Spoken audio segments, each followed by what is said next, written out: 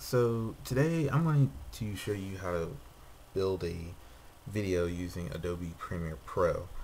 This is a video I was going to make a long time ago. I never got around to it because I got busy. So for everybody that was waiting on me to make it, I'm sorry it took me so long. But we're just going to go over a couple of basic stuff, and I'm going to show you how I made this HD, and it works. And if you haven't seen it, pop over to my channel and take a look at it. But I'm using Adobe CS5, and I know there's some people that use CS2, some people use CS3, some people use CS4.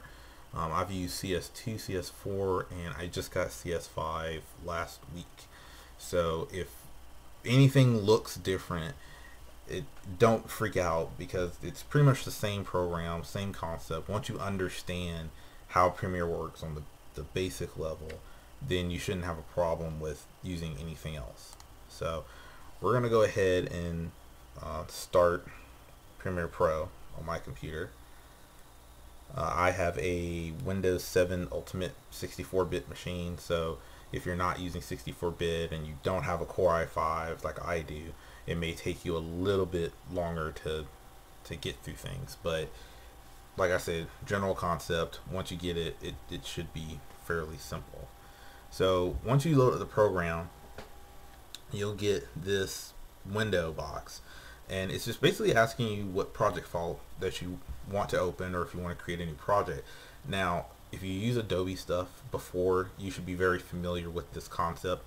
If you haven't ever used another Adobe product like Photoshop or anything of that sort, then basically the project file just holds everything that you're doing. So for this purpose, we're going to start a new project, and you'll get this window. And then most people freak out when they get to this window. Like I said, it may look different for you if you're in a different version, but it's generally the same concept. The scratch disk tab is for where do you want Premiere Pro to work on your files. The general tab is just for general video purposes. Now, if you're going to be using a regular video, you want to use DV. I'm assuming that means digital video. I don't know everything about Premiere Pro just yet, but I believe it stands for digital video. And if you want high definition video, you want to choose HDV,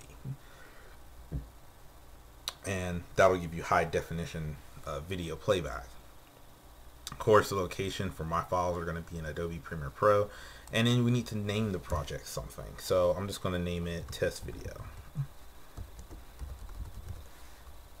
and then you're going to click on OK. And again, this is all stuff that's just generic. It's fine. You don't have to change it unless you know that you're gonna have to change it.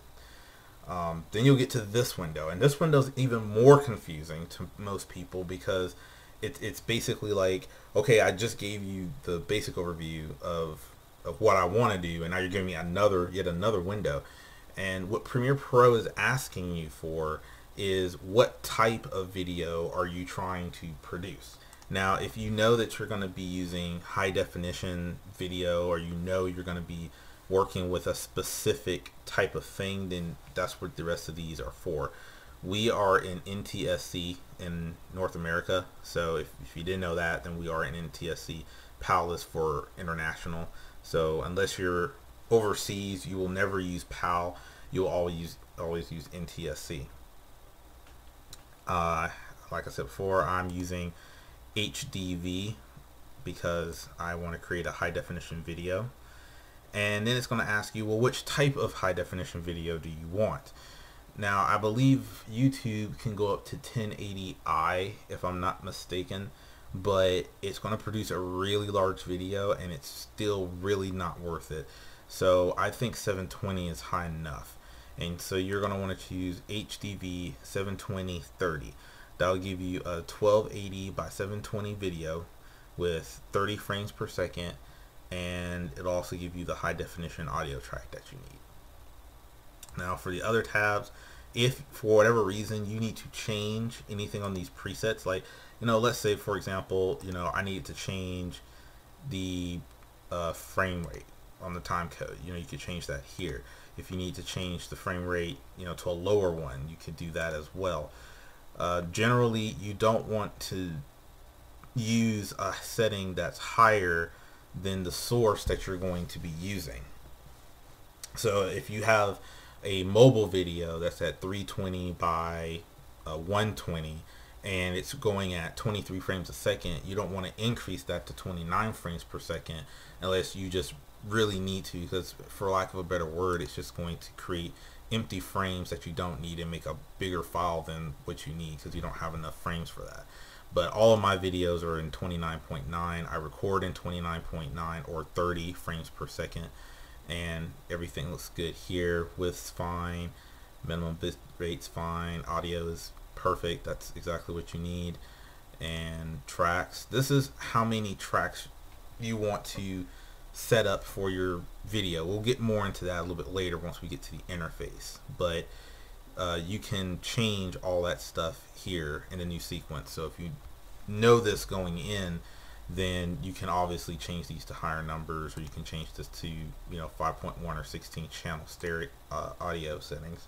But I only have stereo for all of my stuff, so it's just working for that.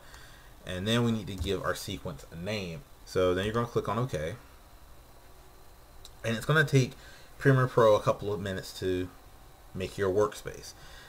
This is your workspace. Now, if you get past all of that and you get to this area here, then this is even more confusing to most people, because they definitely don't know what's going on here, because it's not simple, but it's a very powerful program. And once you understand where everything is, it really is easy to get around in. This window over here is going to be your resource manager. This is the area where all of your resources reside. So, let's say you added a video clip, it's going to go here. If you wanted to add an audio file, it's going to go here. If you want to add pictures, it's going to go here. Everything that you do in this program as far as making your video is going to go here. This section, for lack of a better word, is going to be your editor section. So whenever you add your filters, your effects, your plugins, your whatever it is that you mix into your video, it's going to go into this middle tab here. And we'll get more into that later, and you'll see me use that a little bit later too.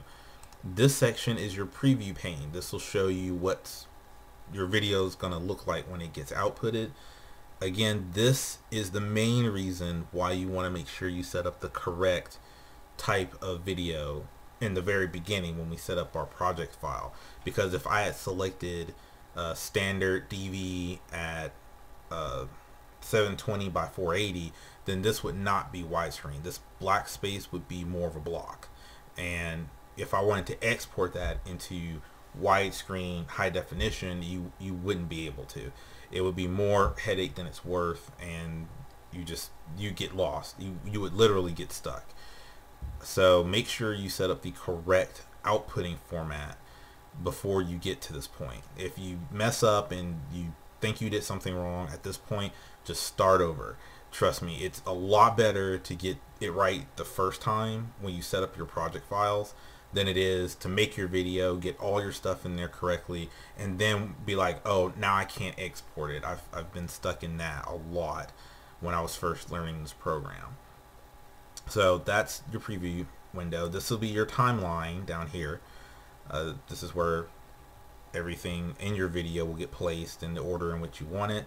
And this is, of course, your effects, your history, info about your actual files, all that good stuff. So once you get the basic general overview, it's not so complicated, right?